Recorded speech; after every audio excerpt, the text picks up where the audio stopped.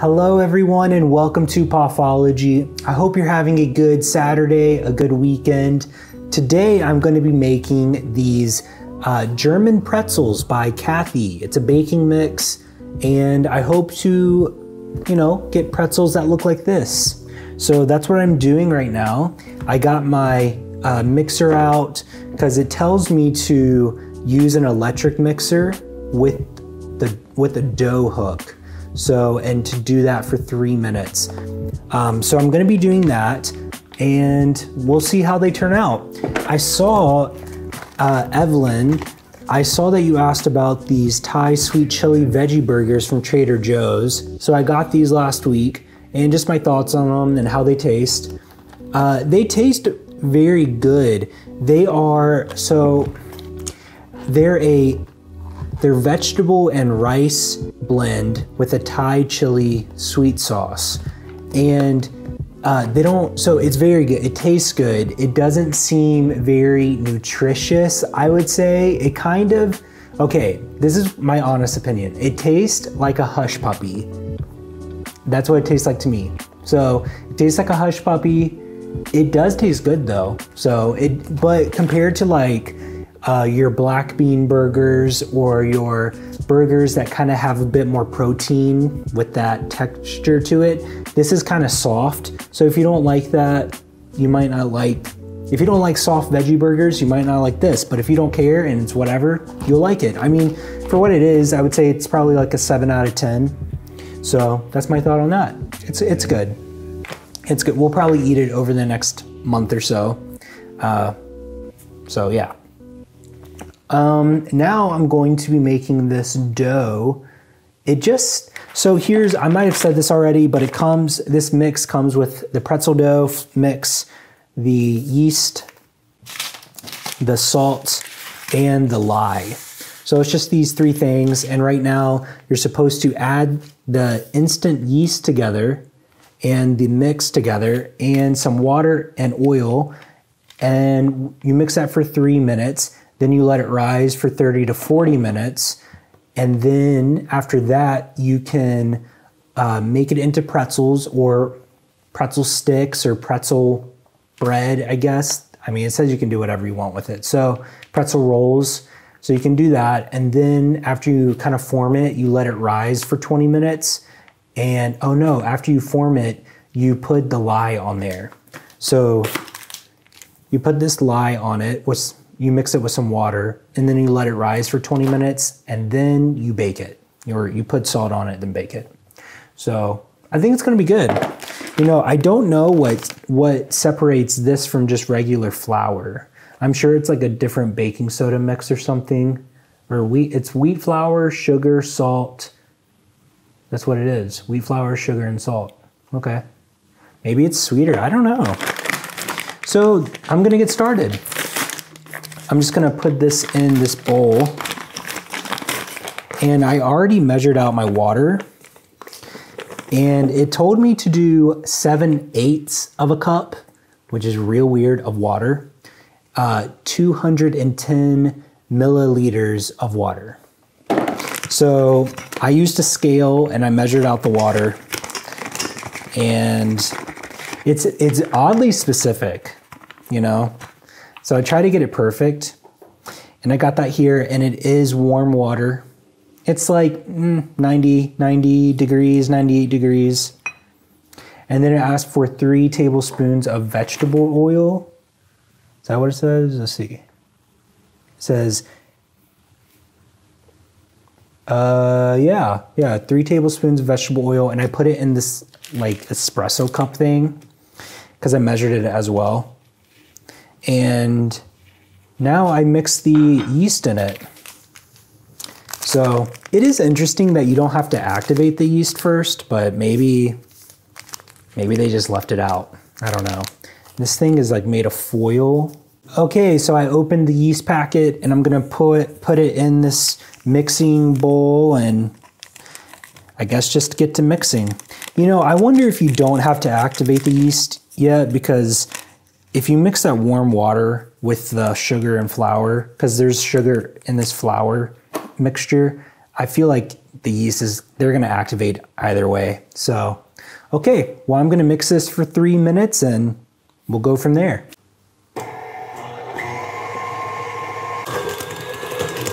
There is the dough. So I am done mixing the dough. Here it is. And I'll just make it into a ball and let it rise in this container. And I might just put it in the oven with the light on. And that should be warm enough for it to rise. It's gonna have to rise until it doubles in size, which might take about 30 minutes, 30 or 40 minutes. So we'll see what happens. So here's what it looks like in the bowl. I think it will double. It's a pretty nice, it has a nice texture. It's very soft. It's definitely has a lot of oil in it. So, which probably helps with just making it as soft as it is, I would say. I don't know. Maybe that's what it does. I don't know.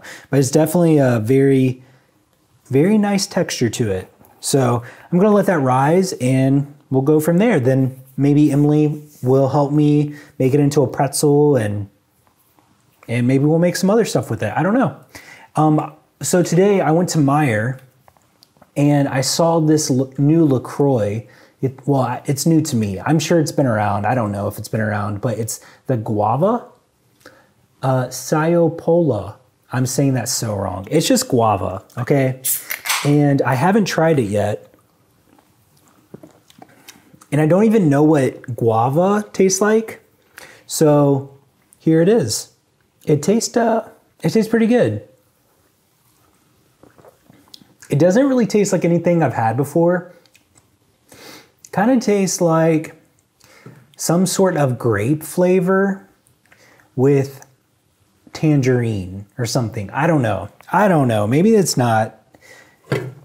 Yeah, that's what it tastes like to me. So I've never really had guava.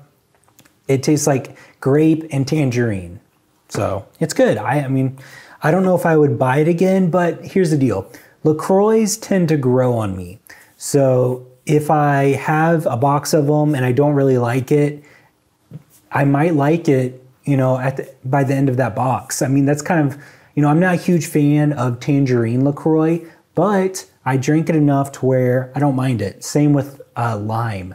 I'm not a big lime person, but I don't mind it now. So the one LaCroix I cannot stand is berry and razzleberry. Well, I can stand razzleberry more than berry. I do not like the berry LaCroix. Or I don't think I like the coffee LaCroix. So yeah, but this one's not bad. I like it. It's good. And that's all. So I'll see you in a bit. I'll show you when it's risen. This is what it looks like now. I think I already showed you that, but that's what it looks like. So I'll get back with you. Hello everyone. So we have our dough.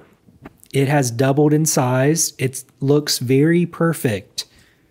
It's very round. So Emily's with me. Hi. We're gonna try to make some pretzels. Maybe I've made pretzels once, but I don't even know how to make the shape. So it says, form this into a dough roll. I think that's what it says. Form it into a dough roll and cut it into 8 to 10 pieces. So I'm gonna plop this out and roll it out. So I'm taking this out. I assume I just do this. Look how airy it is. It's a very yeasty dough. Look at all those webs. So I'm going to put this on here. It's very soft, very easy to roll. I guess I just cut it. I'm just gonna do this. I don't know what a dough roll is. I assume that's what this is, right? And you just separate it into 8 different chunks. Okay, so I'm gonna cut this into 8 sections and we'll just go from there. So let's see. We'll do 1, 2, 8, 9. So this one's gonna be a small pretzel. Maybe I'll combine some. maybe I'll combine these two, and then we'll make pretzels. This would be a little nice pretzel roll, pretzel bun. We're going to now, here's Emily with me, we're both going to make pretzels. Flour? Oh, here's some flour. Yeah, there you go. It says you can use a rolling pin, but this dough is so soft. I don't think I need that. I'm just going to roll it into a little snake and then crisscross it. Crisscross it, I guess. I'm gonna try to do this. So here is the picture. See, maybe you can see that. You see that pretzel dough right there? I'm gonna try to do that. Here we go. Oh, dang, she did it. So, Kind of like a heart. I want these to be a little longer. So, wait, what do you do? I'm so bad at this. So here is my pretzel. That's what it looks like. And then we'll put it on a baking sheet that's behind me and go from there. Look at that. It's definitely not as big as I thought it would be, but there's one pretzel, another pretzel. You know, I guess if you know those really big ones at the mall, I bet they use a lot of dough. Okay, we're gonna try to make a mall-sized pretzel. Looks like Emily's almost there with that one. That's a pretty good one. Yeah, it is. Okay, I know, this looks long, but then it's gonna make like a pretzel like 6 inches long. I should make this less thick. Go for it. That's funny. Look at this pretzel. Wow. Y'all see this? It's definitely big. And they will get bigger because they'll rise again. So that's a nice pretzel. Here are our pretzels so far. This one's the big mama. Yeah, this one's gonna be bigger. How pretzels look? Now I'm questioning how pretzels look. Yeah. Emily is making the last pretzel, and it's going to be a very large pretzel. And now, well, once that one's done, we'll put this lye on there. We'll, I guess, rub it on. You're supposed to, I'm just gonna use a paper towel because I don't have one of those brushes. Without taking forever, you know? You can take forever. Look at that being made, wow. This is so satisfying. Oh, that is really good. Here are the other pretzels. So we're using 2 baking sheets. Here's baking sheet with some of the bigger pretzels. And then here's the other one with 1 big one and then just our smaller ones. So these will rise for about 20 minutes. But now we're going to put some of lye on there. And so here's a paper towel. I assume you just kind of, put it on, and then we'll put salt on it after we do this. The instructions just say, gently whisk the lye in the water, brush it evenly over all dough pieces. So there you go. We'll put some salt. So here's our salt, and we'll just put that on there. This is a lot of salt. Okay, sorry if this is like insane amount of salt. Now I'm gonna make this one a cinnamon sugar one. Hopefully it doesn't burn. I don't know. Oh, this is an embarrassing amount of cinnamon sugar. It just pours out so easily. But there it is. I'll probably clean some of that sugar up and then just call it done. Okay, we'll show you the end product. We'll see you in a bit. And then I think Emily's going to talk about cake bake and her time with her mom and all of that. So, okay, goodbye. Hey everyone, I just wanted to give you a little update on my morning/afternoon with my mom and with my sister-in-law at Cake Bake. So we had a reservation. I made it like over a month ago and I could barely still get one. for today. So my mom, her birthday is coming up next week, and she had mentioned she'd like to go to Cake Bake, so we decided that we might as well go. It was fabulous, of course. Wouldn't expect anything less from Cake Bake. So they actually have 2 locations. I can't remember if I told you that when I went the last time. Or were you vlogging when I went the last time? I don't know. I went for my birthday in September. No, I wasn't. Oh, okay. Well, I went for my birthday in September. That was my first time going to Cake Bake. And I went to the Broad Ripple location, which is closer to downtown. And it's still like 15, 20 minutes away. And then I looked at both locations, so the one in Broad Ripple and Carmel. And today at 10 a.m. was my only option in Broad Ripple. So that's where we went.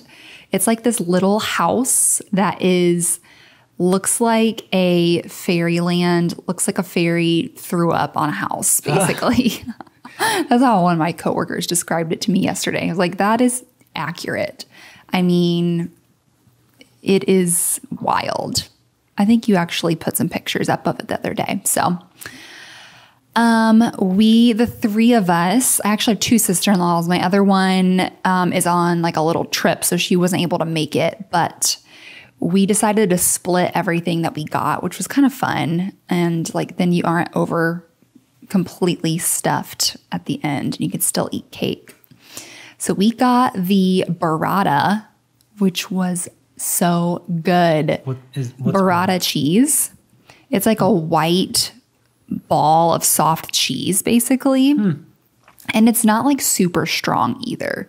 Like, it's not so rich that you can't eat it. So we had that with some pesto and olive oil on it, and then some like sliced up tomatoes.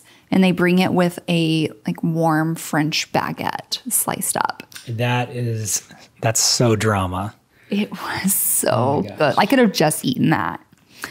And then second thing we got was a quiche, which it is not your average quiche. It was like this thick. It was like a Chicago deep dish quiche. They make it with like custard is what they said. So it was like a creamy egg. And then it had like ham, rosemary, and something else in there. And then it had on top like an arugula salad. So we all shared that. Also very good. Like, you just got one slice of that, or you got a whole quiche? One slice of it. Okay. Because it was pretty big. Yeah. Like, their portions are really big. And then my mom looked at all the cake and decided what she wanted. We got the pixie fetty, which is basically funfetti with like an almondy frosting. Like, you know what I'm saying? Like the almond flavor. And interesting. Almond flavor? I mean, it's just subtle. It's not like almond icing. That was extremely sugary and rich. Oh my word. I actually remember now that I got that the last time I was there, and I wish we would have tried something different, like the chocolate, because it was too much, really, like so sugary. But it was pretty. It was good. And then I got like a cup of coffee, and then they got iced tea. Was the coffee good? Yeah, it was Illy, like ILLY. I think you've probably seen it before. Yeah. It looks like Lily, but it just doesn't have the L at the beginning. Yeah. Yeah, so we just like took our time because we were supposed to also go get our nails done afterwards at noon at this place that is randomly found in Broad Ripple. So that didn't go over too well though.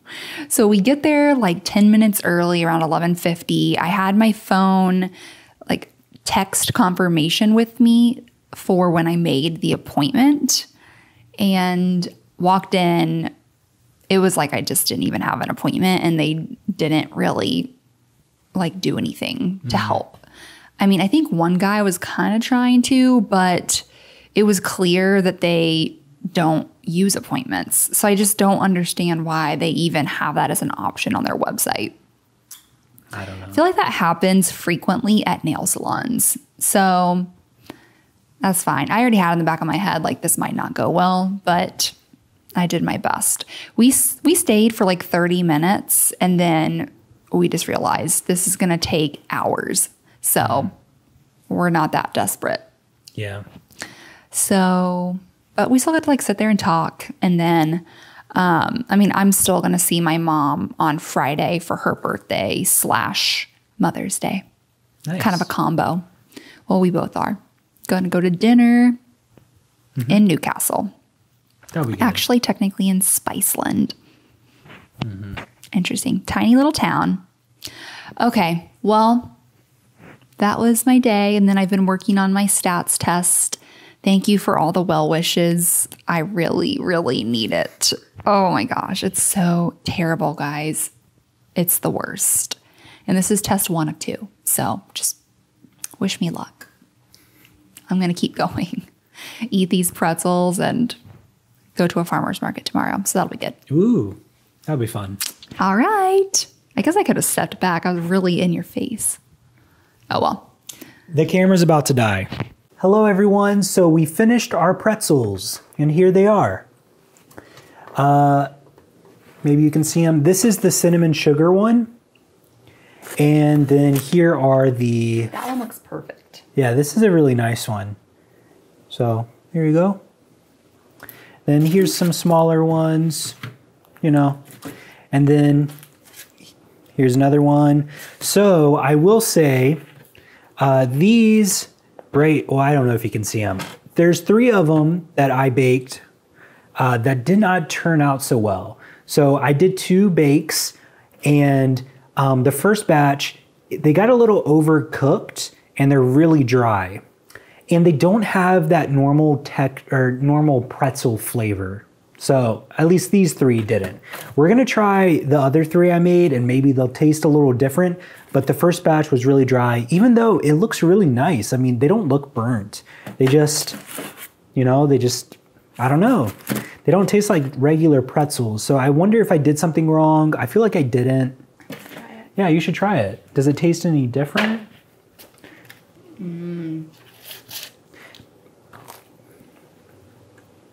It tastes like a... Much better. Really?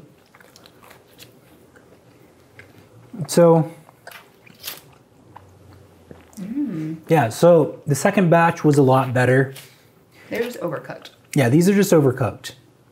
So they're great. I mean, for as easy as it was, I would recommend the kit. I like the cinnamon one. The cinnamon one's really good. How long did you bake the second batch? About 11 minutes versus the 20-minute recommendation. So I baked the first batch for about 16 minutes, but it widely varies depending on how thick they are. how they're rolled out. So yeah, so that's that. Well, I think I'm going to end it here. Sounds good. So if you're still watching this, comment down below. There's some mustard right here. Mustard. Comment down below mustard. Do you like mustard? There's this really great mustard called Plockman's. It's made in Manteno. It was very good. Illinois. Manteno, Illinois. So, This is good. yeah. Yeah, so comment down below mustard. I hope you're all having a good weekend. I guess Emily and I are going with some friends to the farmer's market tomorrow, and I'm very excited about that. I love the farmer's market.